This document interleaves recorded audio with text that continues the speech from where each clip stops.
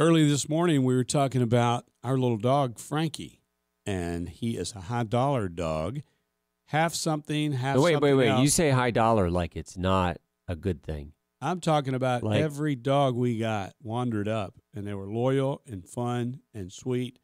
And then we break down and buy a dog that's non-allergic, and it's been What do you mean non-allergic? it's He can been- be around peanuts? What does that mean? a non-allergy something dog.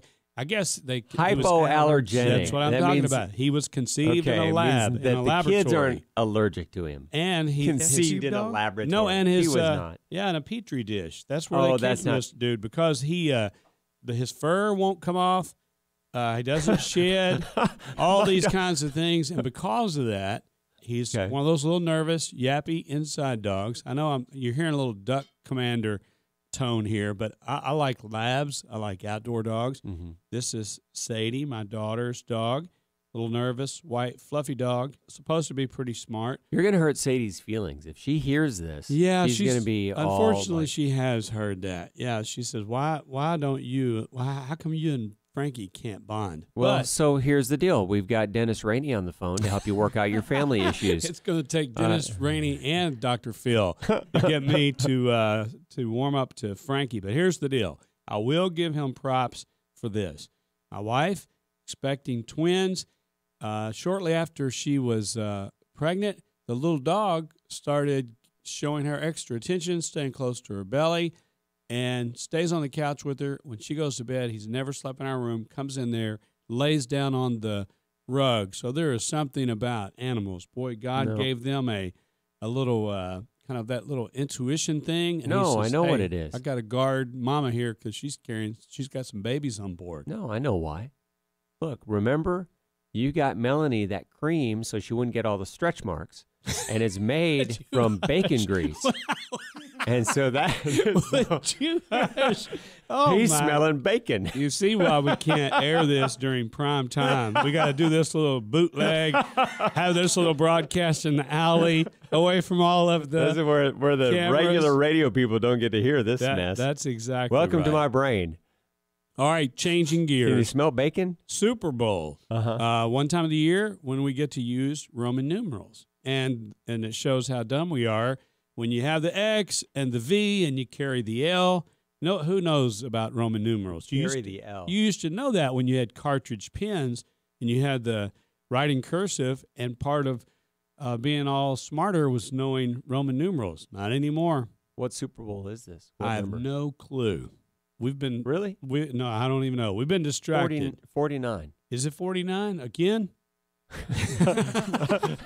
I thought last year was 49. It's not a lady's age. Or what are the numbers? Because I need a big grandfather clock in front of me. I don't know. I can before read it. I can't speak. No, it. I'm saying, is it an X or an L or a couple of Yep. V's? What Yep, is It's it? one of those. Yeah, Some of okay. those combination. Once you get past 5, you put the numbers in front of the bigger numbers. So that means it will be an X with 1. So it ends in IX, and 40 is right before 5.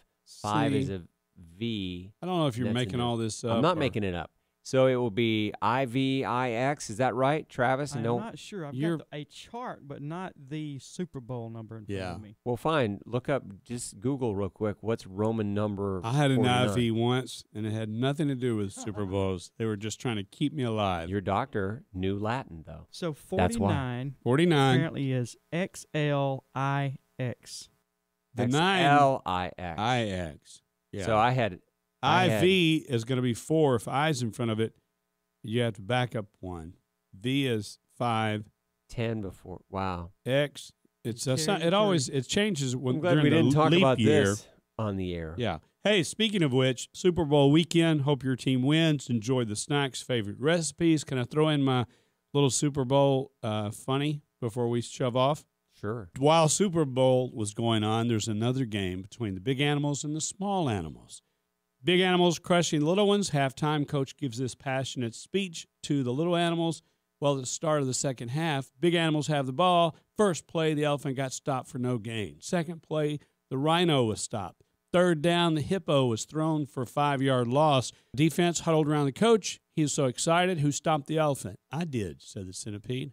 Well, who stopped the rhino? That was me too, said the centipede. How about the hippo, who hit him for a 5-yard loss? Well, that was me as well, said the centipede.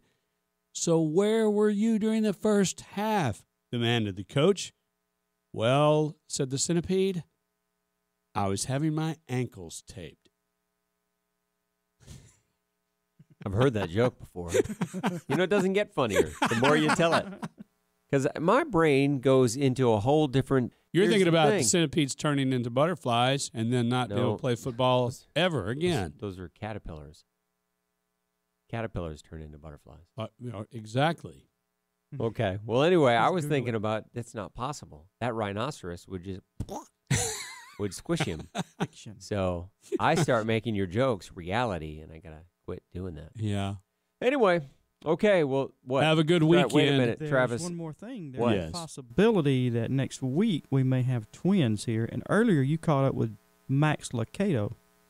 Tell me Oh, about- yeah. Hey, Max Lucado has a new book out. You need to check it out. It's a novel, so a little different for him. We had an interview, and while we were just checking the levels of the mics, I was asking how his family was doing, and then he reciprocated. And I said, oh, by the way. now I got to Google another word. Yeah, it has to do with the rhino stepping Okay. on a smaller player. He said, how are things for you? I said, good. Oh, by the way, we're expecting twins any day. He started to laugh, the most jolly laugh, because he really is. He's been a pastor for so many years, been married forever to Denna Lynn, and just America's pastor. And he's just so kind-hearted. But he just kept laughing. In fact, if we can drop this in here, I think you're going to enjoy Max Lucado's response to the news that we have twins on the way. Just quick, are you doing okay? Yes, sir. Doing well. Thank you for asking. This is a good season for us. In fact, we are expecting twins any day now. So the Lord's full of surprises. When I announced it in staff, Tim Wildman said he was going to call me Jabraham.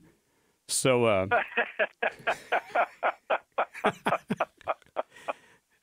isn't the Lord bless good? your heart. We were wonderfully and fearfully surprised. This is all good. And the book is doing well, Losing Cooper, Finding Hope to Grieve Well. Thank you again for your endorsement of the book. That was Here. somebody of your caliber. That really means a lot. Thank you, Max. Well, you've got you're an inspiration to all of us. Well, thank you, sir. Okay, so that's it. That is the end of our. Do we have a name for this? We need a name for this, and here's where you get to come in. If you've listened to this whole thing, you get to throw name suggestions out. I like and whoever that. picks the best name, or just one we like, it may not even be the best. It might be the worst, and we go with that one. Who knows? But whichever name we go with for the show, then We'll give you credit, and we'll send them some stuff. we're not giving them credit. We're stealing that part. But we will send you something. So there's that. You'll get something.